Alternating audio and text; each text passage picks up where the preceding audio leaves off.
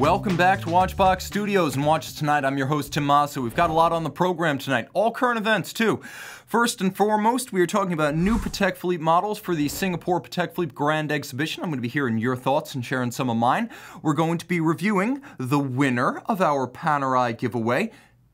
Only at the end of the video, so you're going to have to stick with me. And I'm going to be talking about my favorite chronographs of the last 5 years, corresponding to my time in the watch industry. All of that in your viewer wrist shots, including some good ones tonight on Watches Tonight. Let me remind you who pays for these pixels. Honestly, the place I buy, trade, and sell my watches, it's thewatchbox.com. We have more pre-owned late model and true vintage watches online and ready for purchase than any vendor on the internet. And when you call us, you always get a human being. 24 hours a day and global. That's the Watchbox. And of course, remember, I'm paying you for your time, as I'm almost always giving away a watch and we're announcing the winner at the end of the show. That said, for no cost at all, binge watch my Instagram. Tim_Mosso. Every watch is a video. That's the concept of my Instagram. It's like a mini version of my Watchbox Reviews channel. Keep me streaming, open a new window, and follow Tim_Mosso on Instagram. Those are my shots. Let's see yours. I've got friends in the box right here, joining from all over the place. Edward Ledden of Sweden, Omegatron, Blue Shirt Buddha, JBO Surf of Adelaide, Australia, Judson Van Meter from New Orleans, Matt Foster. We've got Dr. T from Wales, Patrick Suze. Hello Patrick. Lisa Kuhn, and we have Super Steel from Anchorage, Alaska, joining us from outside Conus. And then right here we've got Hale Bop, we've got Mez944, Zeus 87, Slayer Rock Forever, Richard K, and Alexi Samola from Finland. Welcome, folks. I can see James Walker joining in from Chicago Town, and Chet D from the mighty Midwest in Kansas City. All right, Clay from Brisbane, Australia. Let's see your shots, viewer wrist shots, guys. John T, a friend of a friend. Showcases, well, he gets us off the block with a block of black. My white whale. It's the Royal Oak Perpetual Calendar black ceramic that I have yet to review or even encounter in the hand. John, that's a hell of a piece. You're going to have to show it to me sometime. Elton H is seaside in Dublin with his stainless steel Cartier Roadster automatic, a lovely and evocative 2000 Cartier, and probably the best men's sports watch they've made until the 2018 Santos. JCS rocks his Seiko SZSB006 Tic Tac 35th anniversary watch over the box and paperwork, and Marcio, my brother from Maastricht, and his Daytona time this Sunday's UCI Men's Elite Cycling World Championship road race under torrential rain conditions in Yorkshire, England. Guys, send your wrist shots to mondaymailbag at thewatchbox.com. Marcio, I really like that watches and wheels combino. Two wheels rather than four, but we've got plenty of four-wheeled companions. Remember, wrist shots, mondaymailbag at thewatchbox.com. See your pieces on these pixels. Friends joining in, Gordon Crawford from Glasgow. Wasting time saying the AP Perpetual is amazing. Russell 996, you figure prominently in the wrist shots tonight. And then we've got Zucker Gill from Houston, Texas. And we've got Thomas Burnett, Fat Gent, Josh Beverly. We've got Ottawaln HD from Canada. We've got Tasso Velas from New York. We've got Michael L from Montreal. And we've got Mark S and George Acard. George from Canvas. Tim Mosso Sunglasses, present and correct. Hugh J, getting ready to rock, and we've got Gabriel F from Service in Vienna.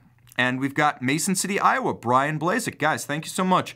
Okay, first things first, Patek Philippe, the Grand Exhibition in Singapore. 2 years ago, in 2017, Patek Philippe decamped to New York and took about 1/4 of its museum and literally its entire current collection, built an indoor 3-story building within a building, and opened the gates to everyone. You could walk in American style with shorts and a t-shirt. Well, they're doing the same in Singapore. I'm guessing they're going to be better dressed because it is Singapore, but from the 28th of September to the 13th of October, Patek is doing exactly what it did in New York, and it's rolling out 6 new models. We're talking about them now. A red letter day for the red dot, so what's up? Well, first, it is the Aquanaut 5167A. For those keeping score since 2007, this is now the -012 model, so there have been 12 versions with reference numbers. A few things. It is the most accessible mechanical watch in the collection for Singapore. 22,400 Swiss francs, that's about 1-to-1 to US dollars, so just consider that a dollar value as well. Sunburst dial, and a really nice one, both a sunburst metallic and a gradient fade with the signature Aquanaut Geosphere cut. I'm liking that a lot, and I'm going to mention that the red accents in Singapore's signature red are well chosen, a wonderful relief from blue everything that's voguish at the moment. And note, the numerals themselves are white gold applique, so this is a nice upscale, hand-finished dial in every regard. Now, if you want to step up in complication and cost, there is the 5930G. This is the 011 based on, let's jump to the 5930G right there. It's the World Time Chronograph. It's based on the 5930 white gold that came out at Baselworld 2016. 300 pieces of this one. There were going to be 500 of the Aquanaut. There are going to be 300 of this World Time Chrono. Smoked gradient dial and lush guilloche cut with a lovely gradient fade that shows particularly well on the billowing rose lathe pattern at the center of the dial. Again, I like the use of red. It's Singapore appropriate, and you will note, I believe here we have Singapore replacing GMT +8, that is replacing Beijing on the scale for the world time. A lovely watch, and one that I think will age really well. And you can see outboard the seconds and minutes track is also in Singapore signature red with the obligatory Singapore red dot over London at GMT. Now this watch is going to be a 71,400 Swiss franc product, and again, that's about 1-to-1 converting to US dollars. If you're looking at the price in Singapore dollars, it will be higher. Grand complication here. This is probably the most impressive watch from the New York exhibition. It's only the second most impressive watch at the Singapore exhibition, and it's the Patek Philippe 5531R. This is the 010. 40.2 millimeters, and shockingly, under 12 millimeters thick. This is a rose gold 5-piece limited edition. It is a world time minute repeater. So 540,000 Swiss francs. You could see that there is a cloisonné enamel dial that is the image of the Singapore cityscape and waterways around the city center as seen from overhead. Now this differs from the 2017 model and the 2018 regular production version in that those two featured respectively New York and Geneva, but as viewed from ground level. So you had the city skyline. This is from overhead. It's a bird's eye view. It is an automatic winding world time minute repeater, and there's a patented mechanism that allows the city set at the index up at 12 o'clock to be the chiming reference. Instead of local time, the reference time will in fact be the chiming reference for the repeater, which is unusual and distinctive. Okay, this is a watch that I knew about approaching the Grand Exhibition. Everyone knew there was going to be some sort of a steel Patek Philippe Calatrava Pilot, and the rumor was that it would be a steel Calatrava Pilot travel time. We got it, but not quite in the fashion we expected. This is the 7234A. It's based on last year's 37.5 millimeter mid-size Calatrava Pilot Traveler. It's a lovely watch. 400 pieces, so close to perfection, but because oftentimes in Singapore and Hong Kong, you'll find the preference is for smaller cases than are popular in North America or Western Europe, I don't agree with the characterization of this watch as a ladies' timepiece that's being widely published. I think that is an opinion rather than a fact. My personal view is that this is actually targeted right at the meat of the market as a unisex option for the Singapore marketplace, and it would be my choice of all of these watches to wear on a full-time basis. It's also reasonably priced by the standards of such things at 34,000 Swiss franc, roughly 34,000 US bucks. This is a wonderfully versatile watch. It's heavily loomed, automatic, a travel time, 60-meter water resistant, and you can note that there is both local and home time AM/PM, which is wonderfully helpful. At the base, that is a radial display of the date, not small seconds. That dial is magic. Can we talk about that magic dial and just how charismatic it is? It's a blue metallic sunburst. Let's go full screen if we can. Applique white gold numerals, and not in a breguet form, but a 1930s aviator-inspired font. Railroad outboard. You can see there are lovely broadsword hands, and that dial is deeply grooved. It's a sort of silver blue that I would almost describe as a denim metallic, very charismatic and appealing. And you'll note the case is a full high polished steel. Okay, now the big piece, The grand complication of the Singapore exhibition, we're going to be talking about a watch that is not just unique to the Singapore exhibition, but it's a first ever for Patek. There is no erstwhile version of this under some other nomenclature or reference. This is the 5303R. It is a grand complication. It's a minute repeater tourbillon, and they're making 12 examples. It is an inverse dial like what you'll see on, for example, the Glasuta Original Pano Inverse. So instead of having the minute repeater, chimes and hammers on the case back and the tourbillon on the case back as you would normally see with a Patek Philippe, both of these features are on the dial side, and this is the first time Patek has put a tourbillon on the dial side of its watches. And you can see there's a lovely sapphire scale over the 1-minute tourbillon that allows you to read your seconds off the tourbillon, and then hands, some skeletonized and blackened leaf hands. The finish is exceptional and world-class. Note the unconventional use of satin graining across the minute repeater hammers, and the fact that the brass plates of the movement have been gilded rose gold to be more consonant to the case. Also note that the hour and minute scale outboard features Singapore red and a Singapore flag star for each of the hour indices. This is a lovely and remarkably practical watch that you can use on a daily basis because it's only 12 millimeters thick and a still reasonable 42 millimeters in diameter. The dial detail is incredible. The engraving is amazing. Not only is the case flank evacuated, but you can see that white gold skeletonized facades featuring a floral motif have been inserted into the evacuated flanks of the case. Now, for 590,000 Swiss francs, you're talking about 600,000 US dollars. This will be a very expensive piece. And yes, as with the 5531, I anticipate there will eventually be a production version of this, and I use that word production with an implied finger parenthetical. It will never be a common timepiece, but that is going to be the star of Singapore. In the watch mecca of the world, that is the center of the universe until October 13th.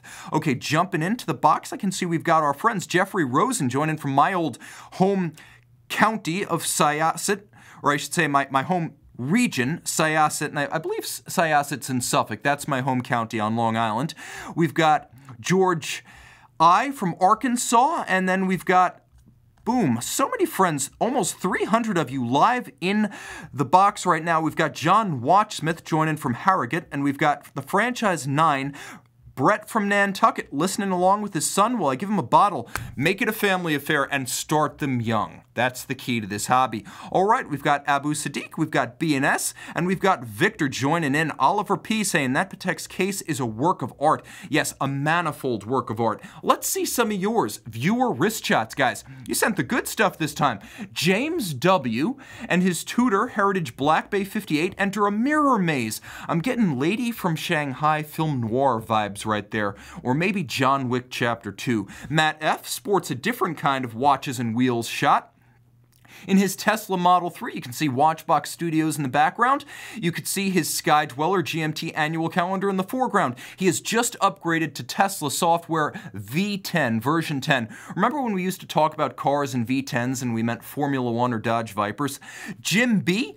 and the legendary 1990s Zenith El Primero Diver Mango in our own Philadelphia Logan Circle with the Basilica Cathedral in the background. Russell K., a great supporter of the show, forwards this thrilling image from the Goodwood Festival of Speeds at the Lord March Estate with his 2019 Lanka Datograph Lumen. Look at the iron in the background. McLaren Ferrari 250 GTO, a real Ford GT40, not the GT Resurrections, but the real thing.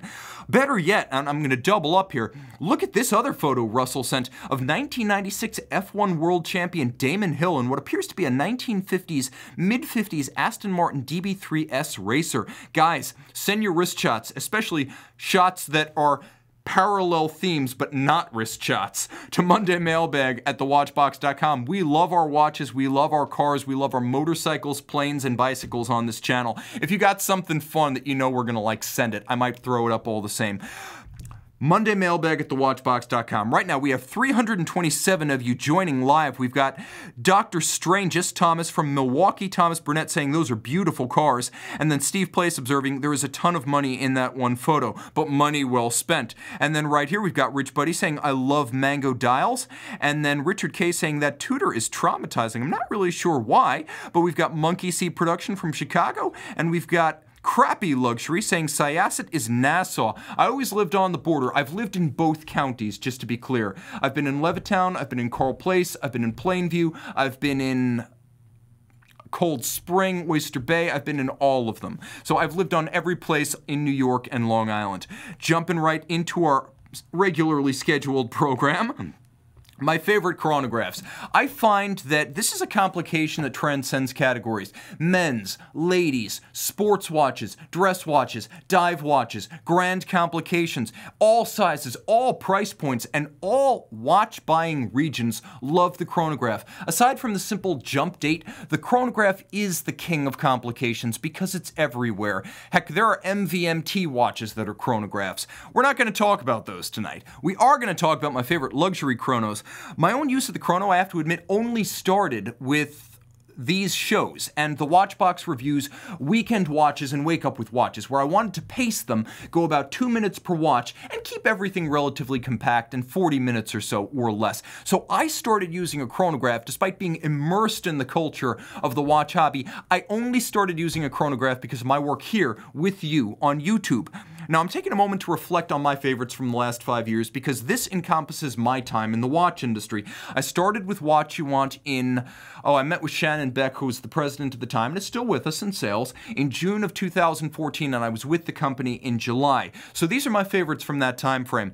I want to know your favorites from the last 5 years, so let me know in the chat, and this will be interactive. We'll go back and forth between mine and yours.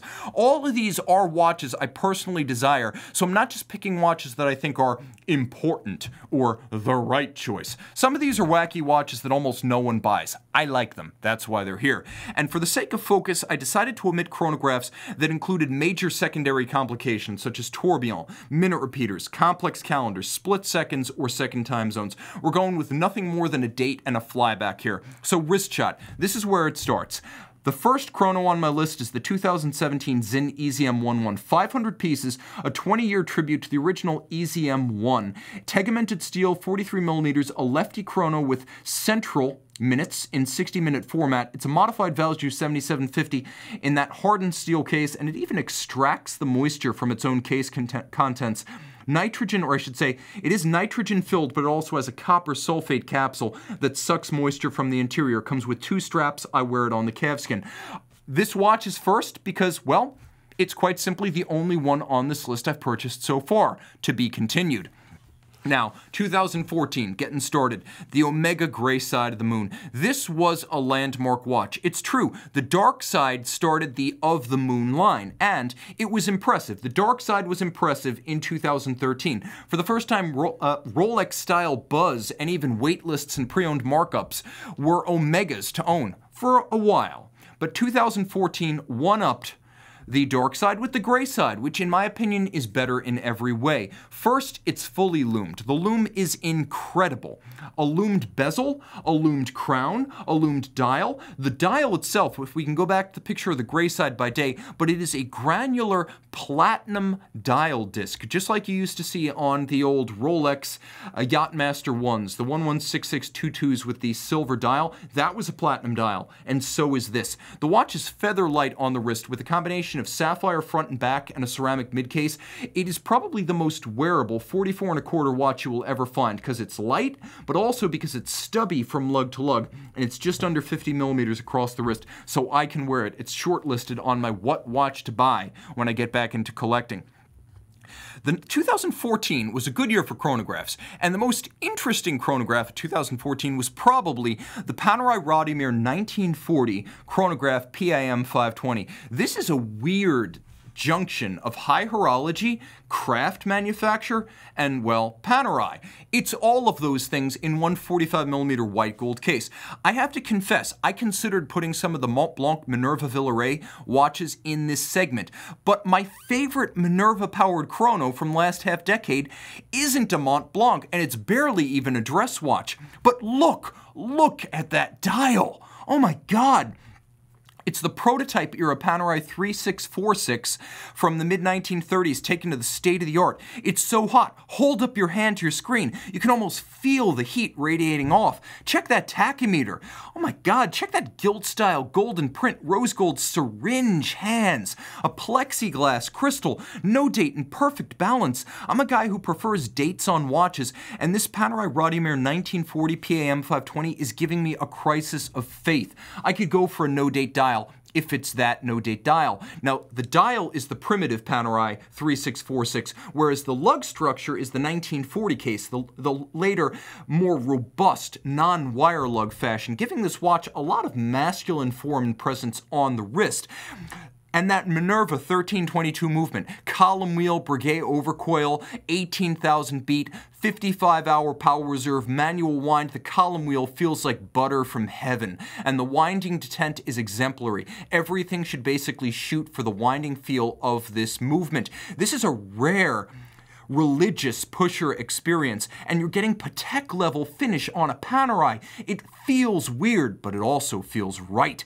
This is the chronograph that a Greek god would wear, and I don't mean one of like minor ones like Hephaestus or Hermes. I mean like Zeus, Ares, or let's just go with Zeus, because I can't imagine any lesser god wearing that goddamn thing. 100 pieces of this Rodimer were made, and I can't imagine how anyone ever sells one, but if you do want to go over to Watchbox Reviews, somehow, at some time, I got a chance to review it, and I fell in love. Let's jump into the chat box, guys. What are your favorite chronographs right here? We've got Mark L saying overseas chrono. And then we've got Rich Buddy saying, yeah, Tim, I agree, that is a nice Panerai. And then we have Marco saying, I love that dial, but plexiglass is a deal breaker for me. I scratch up all my Speedmasters. We've got Peter Campanella saying, looks a bit like a 5170. Are you a fan of a 5170? And then we've got Meta Gerbil saying, what a crazy Panerai, and Kevin S saying, this is a good-looking PAM. Guys, Panerai doesn't get a whole lot of love on this channel, but I think most of us who love the high end of watchmaking can agree that that was a rare moment of lucidity from the folks in Neuchâtel.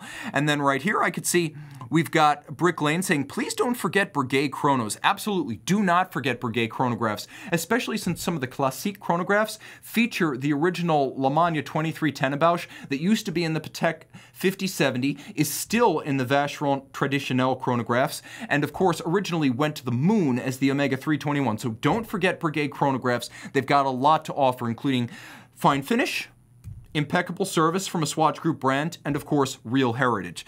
And then right here, we've got Richard K asking, what year is the Longa 1915? The Longa 1815, I should say. You wrote 1915. Jump back one century. It's the birth year of F.A. Longa. That came out in 2004. It was discontinued in 2008. It was re-established in the lineup in 2010, and we've got a version of it here on the show tonight. We've got Isaac K saying, Montblanc limited edition split-second Minerva monopusher chrono with the rose gold case and the spiral scale. For me, he's a fan of telemeters. And we've got Peter just tuning in after work. Gordon Crawford saying, he is a fan of the Oleg and Y Mirage 3 or its sister Zin 103. And then right here, we've got Olivier P. saying, I beg to differ, Tim. I am always using my chrono complication. I agree with that. Some folks have a lot of use for that. If I'm ever billing hours, I'll need a chronograph. And then right here, I can see we've got Mentality saying the Tudor Black Bay Chrono is also nice, and we've got Scott Jackson saying Panerai Classics Yacht Challenge, flyback Panerai. He's got number 130 of 300, and it is his favorite. Edward Ledden saying he's a vintage chrono guy. And then we've got Rajiv M saying 16520, a Rolex Zenith-powered Daytona in steel. Good stuff, guys. BNS saying Speedmaster is the only chrono I own, so I love it. And then we've got Dan M saying I'm a big side of the gray side as well as the meteorite. All right, forging on. Guys, keep letting me know. What are your favorite chronographs from the last 5 years? I'm going to jump to another 2014 favorite, the Arnold & Son CTB. Now, I've sung its praises on this channel, but it is a lovely watch. I would use the word sculptural to describe this case and lugs, and I do not apply that term to most watches. For example, most of the Supercase Rolex models feel like they came straight out of a stamping die, and for the most part they did.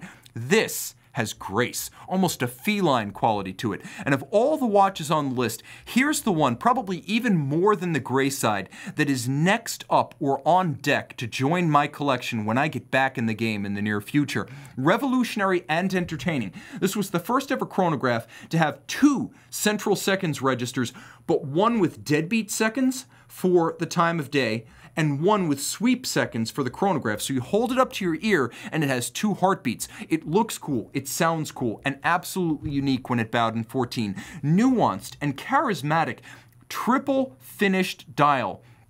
You have silver opaline on the dials themselves. You have brushed satin graining for the minutes track as well as the seconds track, or I should say the minutes and seconds track outboard and the chrono minutes track at 6 o'clock. And then there's a lovely frosted, almost sandpaper-like graining at center. The detailing is exquisite and the blue shocks of the hands simply zing me. Arnold & Son doesn't employ solid dials often enough on its top complications, and it should because they look great when used. Immaculate, hand-finished manufacture caliber 7103 with magnum caliber anglage, bright enough and broad enough to double as an emergency signal mirror. You've got Côte de Soleil radiating out from the center. You've got satin finishing on wheels. You've got black polishing on screws as well as the towers of the column wheel. You've got engine turning on the base plate, all of it with a lovely black DLC, because DLC on a movement doesn't scratch. It'll look that good forever. This is true hand-finished high horology, and with a vertical clutch column wheel architecture, it is also a modern piece of engineering, the best of both worlds. The fit of this steel 44mm Arnold rivals that Omega Gray side for ease of use on a small wrist, and I can confirm that the CTB actually wears smaller than the gray side due to the arc and curvature of the lugs. It's not always about the lug-to-lug measurement. Sometimes it's about the shape, and this watch has got it. Oh my God, I love this watch. I'll be honest, guys, at almost $30,000 in steel, it's a lot to make that leap of faith and buy that watch new from a small, less heralded brand. But at under $10,000 pre-owned, I see that one on the fast track to my wrist. Okay.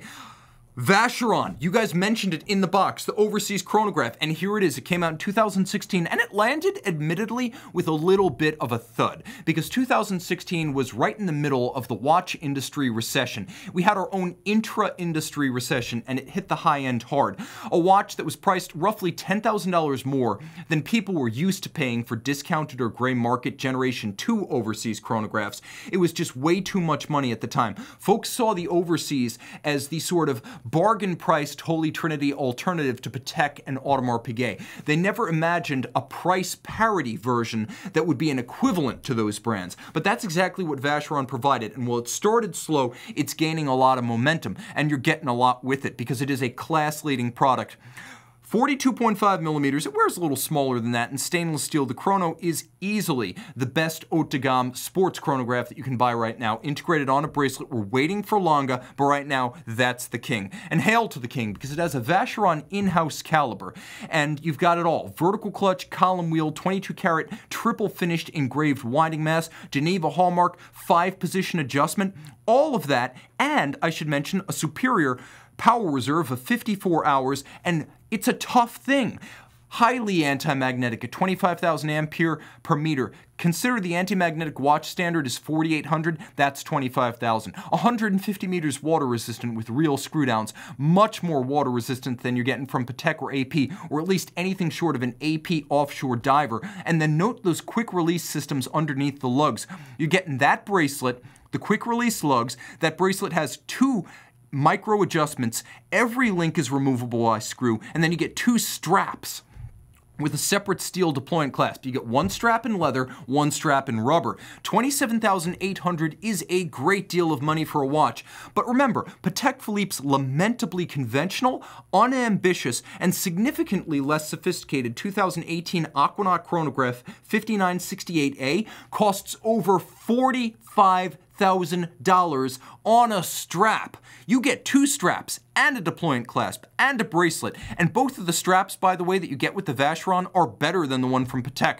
So you buy that Vacheron pre-owned 1 year old for $20,000 to $24,000, or you can pay 45 grand and wait 3 years to get the Aquanaut. Your choice. I know what I'd pick. Alanga und Zona, ask and ye shall receive. We had a question about the 1815 chronograph. The new one, the current generation, came out in 2010, but it was bereft of the previous and much loved pulsation scale from the first generation model. They fixed that with the 2015 Boutique edition. So the pulsation scale is back, but perfection awaited in the form of that 2017 Alanga und Zona 1815 chronograph with black dial. The mighty pulsograph roars once more with a sterling silver dial that is black galvanized, and that pulsograph scale on a silver Rayhot-like flange outboard, but with the black dial and the white metal case, Lange achieved perfection. You ask me, would I rather have that or a datograph? Probably that. It's thin, it's fine, it's clean, it's balanced. It's still a flyback, and the Lange caliber L9515 that's inside that has the longer power reserve, 60 hours of the latest generation datograph, plus the same flyback action, and no loss of beauty, attention to detail, parts, or depth. So I'd probably take that over a Dato. This is what a perfect watch looks like, guys. Look at that pulsograph. That is a pulsograph that can raise your pulse. Jumping into the chat box, let's see, what are your favorite chronographs? We're reading them off right here. I can see we've got Dutch Rudder saying old Timmy is verbose. That is, one can even say I'm a bit loquacious. We've got Synac21 saying I would take the VC, and we've got Mark S saying that is a sick Lange. Alvin saying the VC rocks, and then we have John Say of Wrist Chat fame earlier in the show saying VC is a much better value than Patek, and that is doubly so in the pre-owned. I can't say enough good things about why you should buy a pre-owned Vacheron, any pre-owned Vacheron.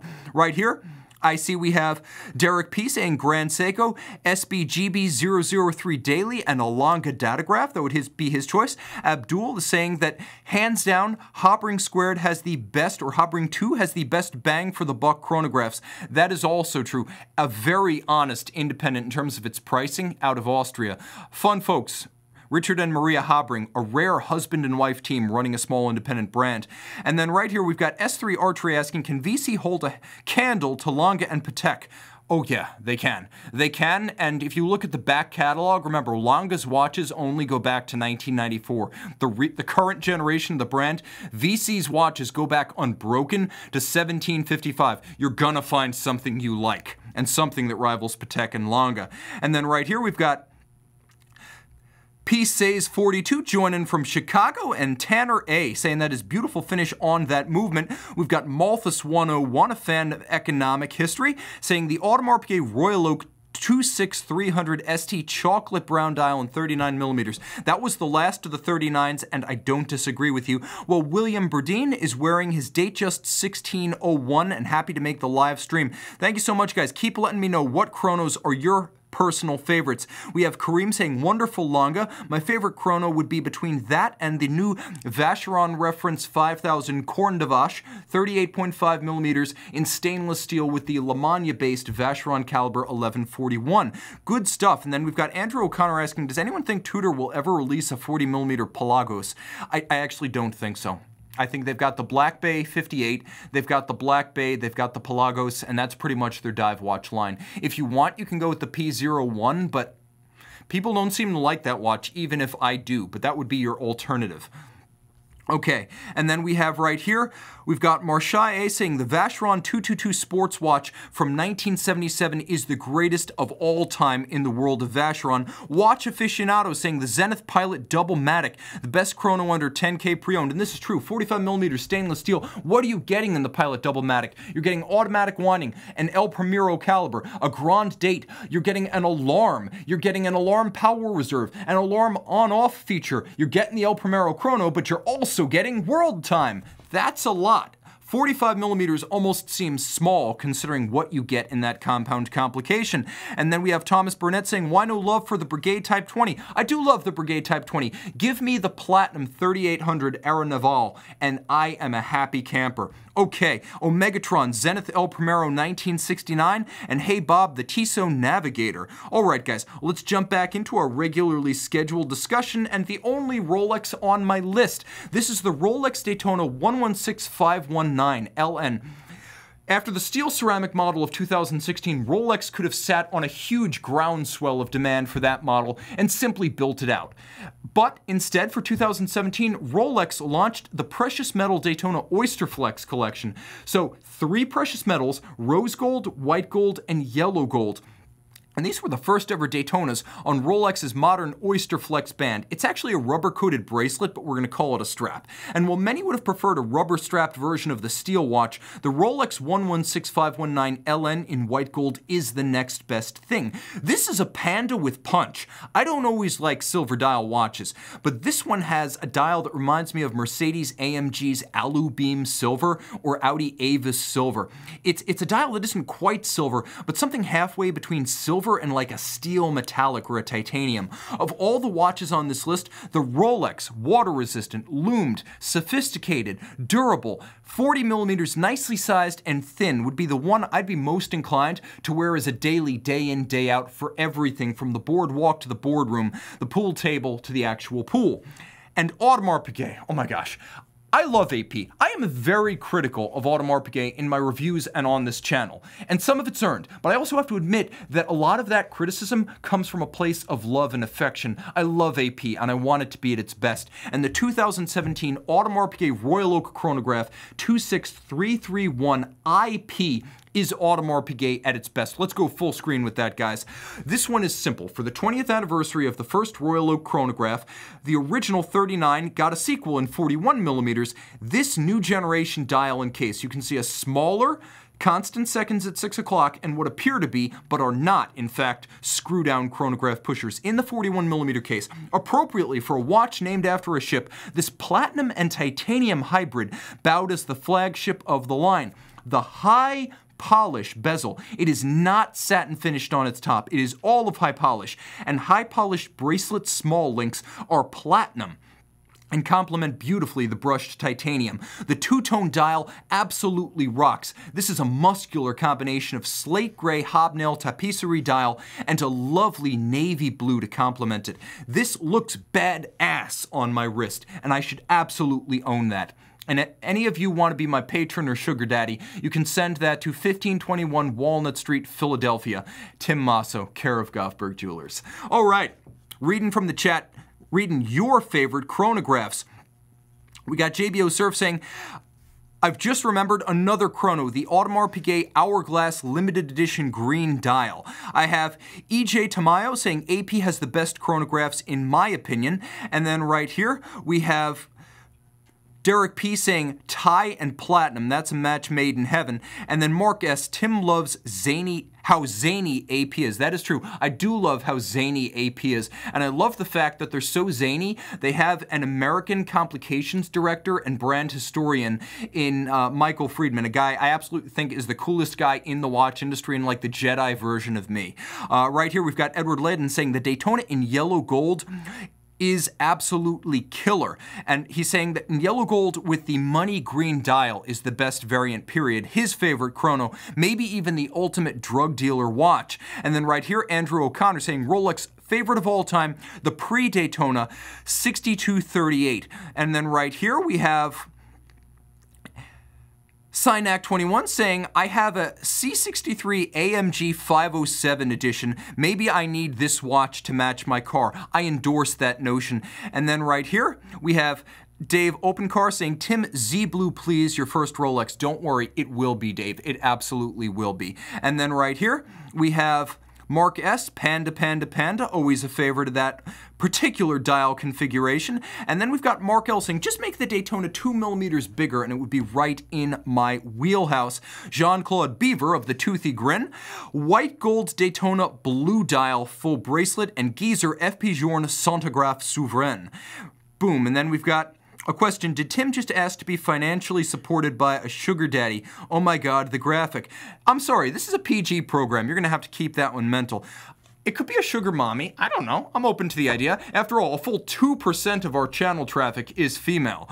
Jumping back into the chat right here. Patek Philippe 5170P001. My favorite 5170. The first platinum 5170 and the last 5170.